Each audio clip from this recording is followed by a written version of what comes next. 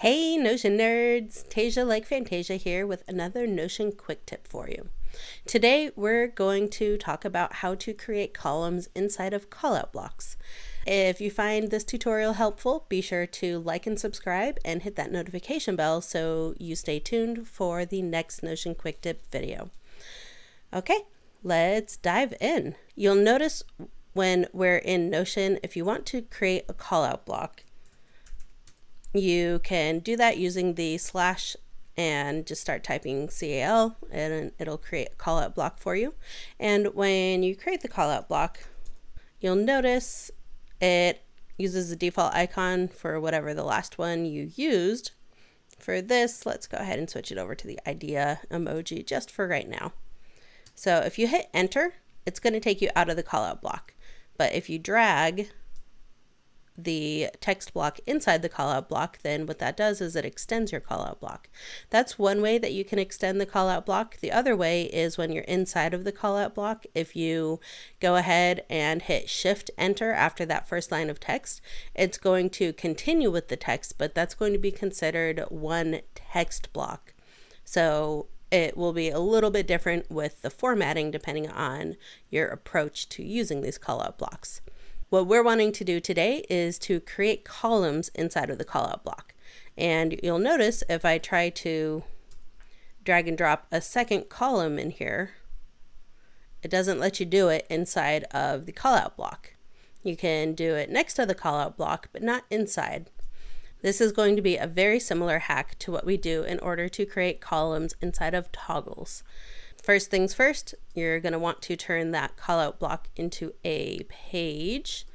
And I'm using the on-screen editing for this so you can see what I'm doing. Usually when I'm working inside of Notion, I just use keyboard shortcuts. It makes my workflow a lot faster and a lot more streamlined. But in this case, I want to show you how to create those columns inside of callout blocks. Column 1, column 2, and column 3.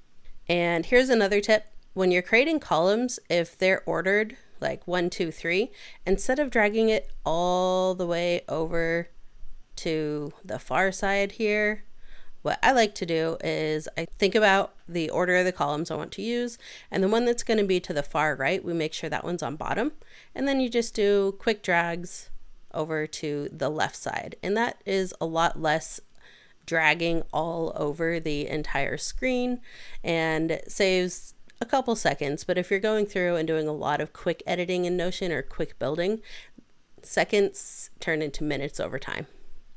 So now we have our page with the different columns inside of it. We want to go back to our parent page and you'll see that it's highlighted as a page block. So we'll just go ahead and click into that menu, turn into callout. And voila, you see we have columns inside of your callout block now. And once you have those initial columns created, you can actually drag and drop additional columns inside of this callout block. So if you need to add columns after the block has been converted into a column callout block, you're able to go ahead and do that. So we see column 4 here now. And you can just keep typing underneath and there you can add on to or build onto those columns underneath. Okay, Notion nerds, thanks for joining me for today's quick tip video. Let me know in the comments below how you plan on using this tip in your Notion workspace. And as always, make sure to like, subscribe, and hit that notification bell. That way you'll be notified when the next Notion quick tip comes out. Stay creative.